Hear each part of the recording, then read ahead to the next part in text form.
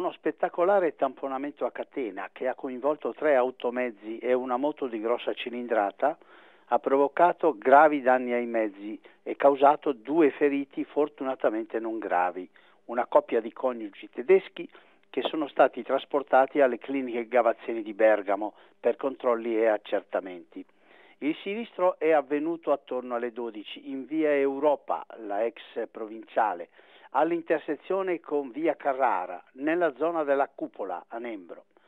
Una BMW diretta verso il centro di Nembro, mentre stava manovrando per svoltare a sinistra in via Carrara, è stata tamponata da una Mercedes condotta da 2 operai albanesi reduci dal lavoro in una ex cava di Peia.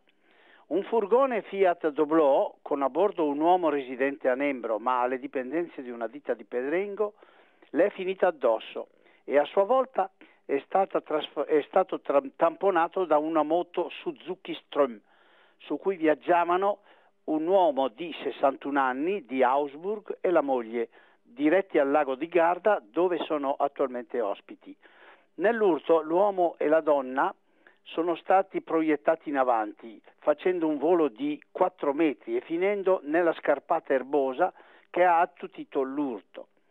Sul posto è intervenuto il 118 con 3 ambulanze della Croce Verde di Colzate, della Croce Rossa di Bergamo e di Alzano e l'auto medica per i soccorsi e gli agenti della polizia locale del consorzio Valle Seriana di Nembro per la viabilità.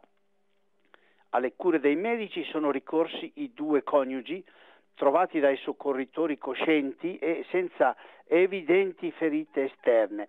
Poiché però l'uomo accusava dolori al torace e all'addome, sono stati trasportati alle cliniche Gavazzeni.